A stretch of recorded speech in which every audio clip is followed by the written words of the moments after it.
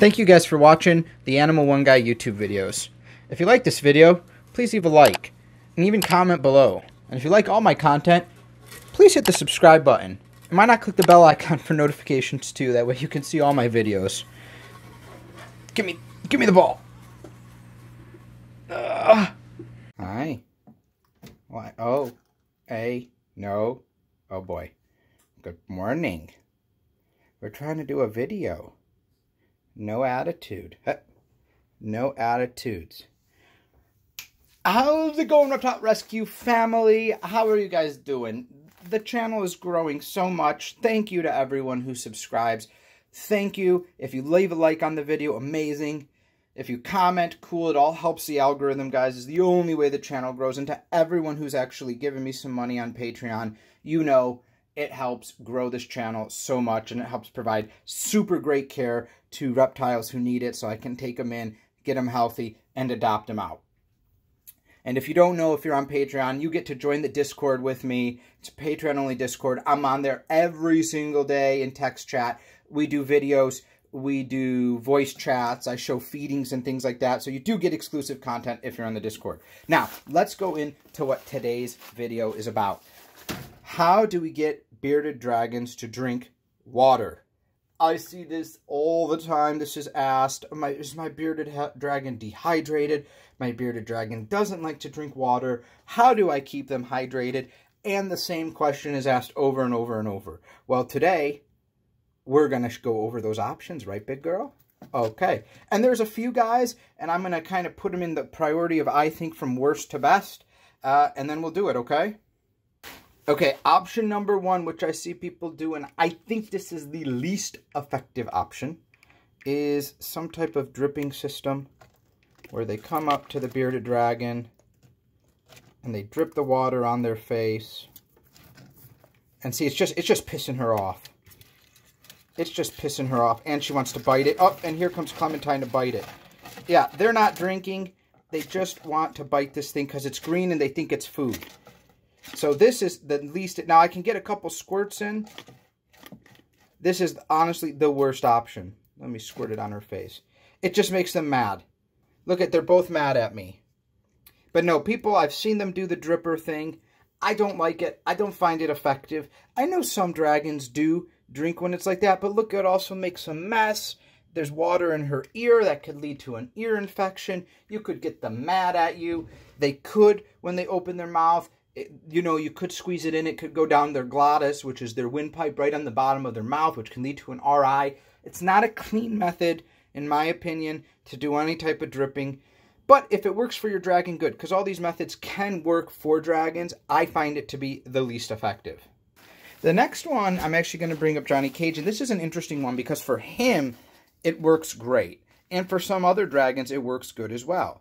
And remember, guys, bearded dragons typically don't get dehydrated. They don't sweat. They don't have sweat glands, so they do not burn through water like we do. But the next option is a water bowl of some kind. In his case, a water bath that's big enough for him to soak in, because that's what he likes to do. I've done it before. I can even put a video in now.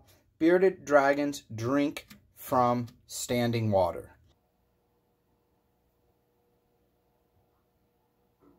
People say they don't drink from standing water. You need to do one of those ionizers that makes it bubble and blah, blah, blah.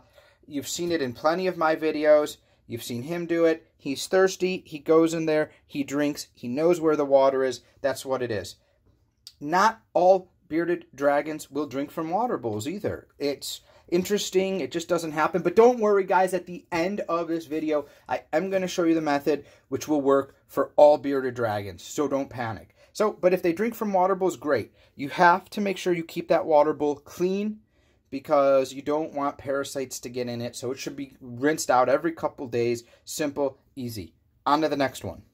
Okay, this next one is an interesting one because as we get higher, sometimes this has really great success and sometimes it doesn't. It's them drinking in the bath. So some bearded dragons, if you put them in the bath, and you put their face down into the water like I did, will drink in the bath. She's not, you know, suffocating. Her nose is up. I have it tilted so the water is deeper here, but some of my bearded dragons will drink in the bathtub if I put them in this method. Head slides in first, so the water hits their face, and then they realize, oh, hey, I can drink this, and it's good to go. Some will drink in the bath in general. Oh, she's done. She always pops her beard out to show me she's done. Some will drink in the bath in general, but I've found that I have a higher success chance of just going in and doing a little bit of a face first, and there you go. But still, others may not drink in the bath like this. I know plenty of people that do not do this, but don't worry, we're getting better.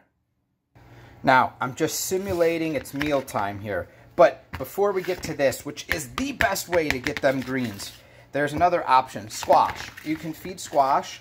Squash is like butternut squash. I've shown it before. When you cut a butternut squash, that thing bleeds like a stuck pig. That thing bleeds like Ric Flair, okay? Those things just ooze water from them. And remember, they don't need that much water, so when that thing's oozing water, that's great. But you typically don't feed squash every day. I get it. Squashes could be expensive. They could be hard to come by. There are other options, acorn squash, or my personal favorite, because it's the easiest to work with and it's great for them, yellow squash. But if you can't feed squashes, or for me, I feed squashes once a week, what do you do with the greens? So the simulating, I'm getting ready for feed time here, and I've just ripped up some turnip green into the sizes I like. Remember this guy? He's back. I wet the bejesus out of my turnip greens, or any veggie I'm feeding, mixed, whatever. See how much water is in here? It's pooling, right? Okay, because then you've got, look at this, nice dripping green. There's so much water on these greens that when a bearded dragon eats it, it's going to absorb. Watch this. I put this in their food bowl. They sup it down. Look at all this water they've taken in. Did you see all that? That's from one piece. Let's go show it in action. I know a lot of people might be like, I don't know about this method. It seems too simple. That's because it is simple, but it works. Look, I fill these plates with greens. Look how little is left from yesterday's dinner. And that's on all the dragons. So if I have, now it's not dinner time, so hopefully they'll eat. But if I have a green that is just oozing with water, oozing, and the dragon eats it, hi, look what I got. She's pissed. And the dragon eats it, which normally they do when it's dinner time, they're going to take in all of this water from one green. I could shake it off. And the nice thing about that is, if you leave it in the food bowl, pretend this is the food bowl, and they don't eat it right away, you come back and you spray it down a couple more times. You keep the greens wet. You keep them, you know, from being dried and shriveled. And then you got all this liquid. And it works. It's guaranteed. And then they're getting this amount of water that they need every day. Now, here's something you need to be aware of.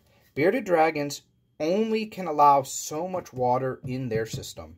So when they get excess water, they will pee that water out. Don't be alarmed. Don't panic. Nothing is wrong. They're just purging the excess water from their system. That's really normal. Hey, you, wake up. This is what you have to deal with old bearded dragons. They just take naps. Hey, hello? Hi. You mad at me? I had to do the water for the video. I'm sorry. I'm going to have to give her some dubia roaches later. She's pissed. Alright guys, hopefully you like this video. And like I said, wetting the greens down, keeping them wet, very wet, just gives them so much water, because also if they go to lick a green and they miss it, they've just soaked up all that water. It works. It's the best way. Thanks for watching. Take care, guys. Thank you guys for supporting my reptile rescue family.